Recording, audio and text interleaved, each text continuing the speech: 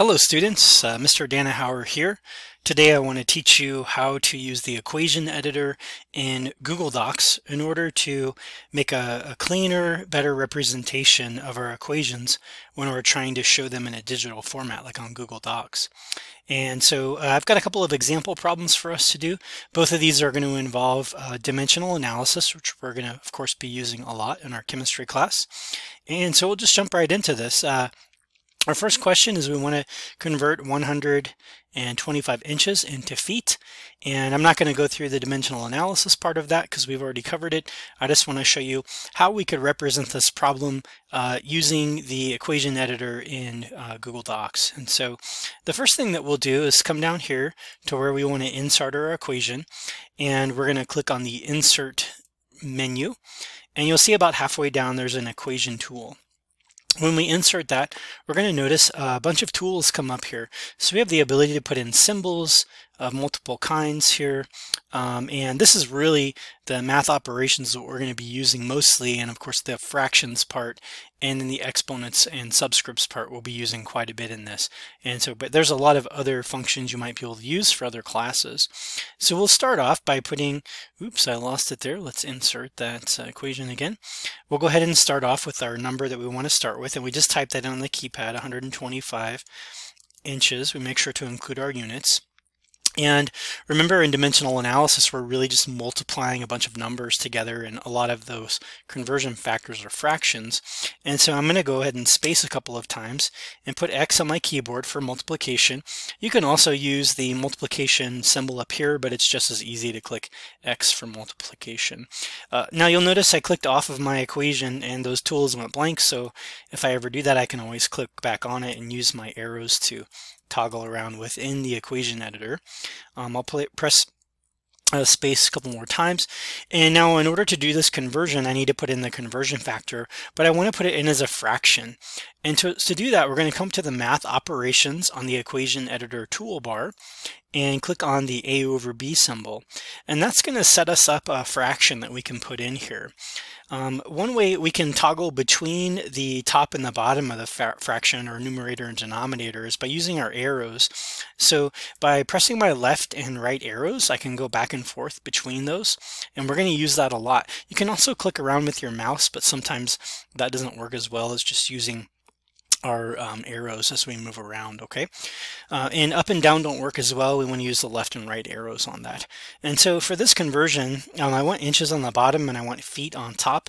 And so I can type in 1 foot on the top. And then again, I'm going to use my right arrow here to toggle down to the lower portion of the fraction. And that's where I'm going to want to put my inches. So we know 12 inches is equivalent to 1 foot. Once I have my fraction the way I want it there, I can hit my right arrow again, and that's going to take me out of the fraction part of this equation. And we can't see the cursor right now, but it is actually just to the right of that fraction. And so now I can hit equals right on my keyboard, and we can plug in the answer to that, which is going to be about 10.4. And if we're paying attention to sig figs, that's good. 10.4, and we would have feet for our response here. Now you'll notice that the fraction is fairly small, so if you would like to change the size, the font of this, and make it a little bigger, we can just select that whole thing once we have it in and increase the font size to make it a little bit bigger. Okay, so that's a pretty simple one-step problem, but what if we have multiple steps that we need to put in? So here I have another example: convert 64.0 grams of oxygen gas to molecules of oxygen gas. This is going to involve a little bit more formatting because there are more pieces to this equation. And so again, we're going to click down here and go to our Insert menu, Insert an Equation, and that's going to bring up the equation editor for us. And as always, we'll start off with our first number, which is 64.0 grams. Couple of spaces. I like to put a couple of spaces between the multiplication symbol just to make sure that it's clearly separated from the units. So I hit X for times, space a couple of times, and now our first conversion for this is going to be to go from grams to moles. We're going to go ahead and use a fraction to do that here. And so I'll start with the bottom here. On the bottom, I'm using my right arrow to get to the bottom. I want to put grams in here, so the conversion factor is that 32.00 grams of oxygen. Now, I want to subscript the 2 on my oxygen. So in order to do that, I'm going to come back up here to my math operations, and I'm going to have it format the X to A, so it'll include a subscript here. And so I'll click on that, and I can click my capital O for oxygen. And now to get to the subscript part, I need to hit my right arrow one more time. Watch my cursor as I do that. Okay, it went to subscript, and I can put in my 2 now. So that's nicely formatted with our units and our molecule of oxygen there, all formatted appropriately on the bottom.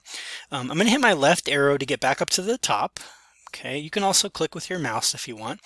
And now I'm going to put moles on the top. So 1 mole is equivalent to 32.00 grams of oxygen. And again, I want my oxygen to be O2 with the subscript. So after I put in the mole, I'm going to come up here and use the X to the subscript A button, capital O, use my right arrow again to get to the subscript and put the 2 in. All right, so that fraction of this dimensional analysis problem looks great. We need to go ahead and move on to the next fraction we're going to put in. And I'm using my right arrow again until I get to the end of the bottom part, and I click one more time. And now I'm off the fraction, but I'm still in the equation editor.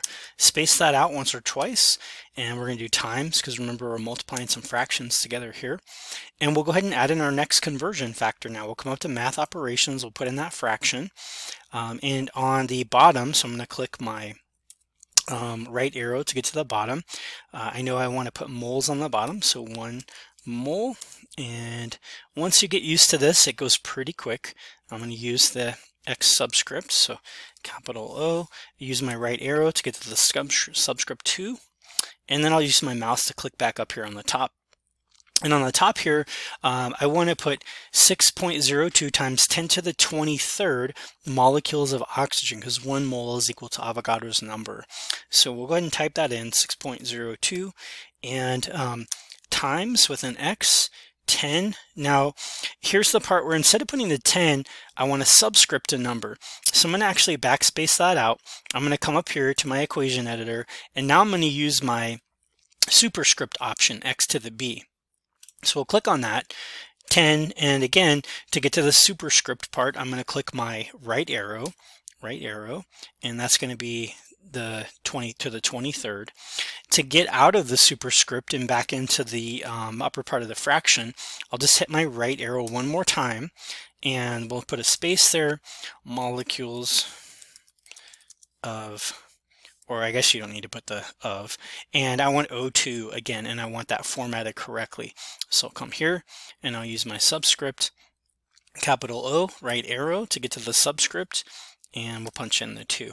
Okay, so again, a few more pieces of the formatting, but when you look at this, it just looks super clean, very easy to read, and this is the kind of formatting we want to see whenever you're doing your work in a digital format.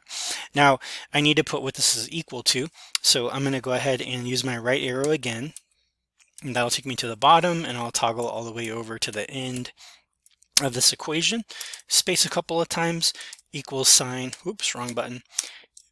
And now we can put in the answer here, which is going to be 2.00.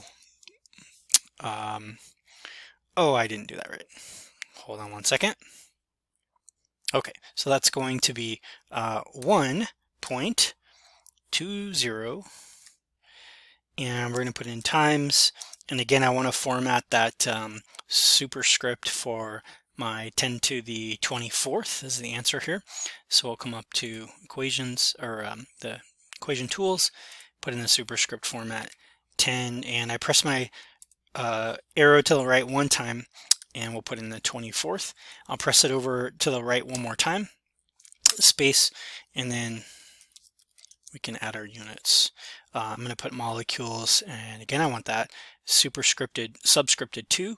So I'll put that in, and we'll do a Shift O for capital oxygen, right arrow to get to the subscript, and 2. All right. So you can see, and I don't like this is a little bit small. So again, I'm just going to highlight that whole thing and I'm going to increase the font a little bit.